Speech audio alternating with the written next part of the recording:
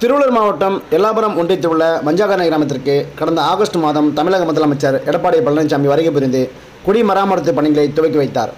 பின்னர் பொதுமக்களிடம் இருந்து சிறப்பு குறைதீர்க்கும் திட்டத்தின் கீழ் கோரிக்கை மனுக்களை பெற்றார். இந்த கோரிக்கை மனுக்களின் மீது நடவடிக்கை எடுக்கப்படும் என்றார். இதன் அடிப்படையில் பயனாளிகள் தேர்வு செய்யப்பட்டு நலத்திட்ட உதவிகள் வழங்கும் நிகழ்ச்சி நடைபெற்றது. இதில் கும்மிடிப்பூண்டி தொகுதியைச் சேர்ந்த எல்லாபுரம் ஒன்றியம் மற்றும் கும்மிடிப்பூண்டி ஒன்றியத்தைச் சேர்ந்த பயனாளிகளுக்கு நலத்திட்ட உதவிகள் வழங்கும் நிகழ்ச்சி மஞ்சங்காரணை ஊராட்சியில் நடைபெற்றது.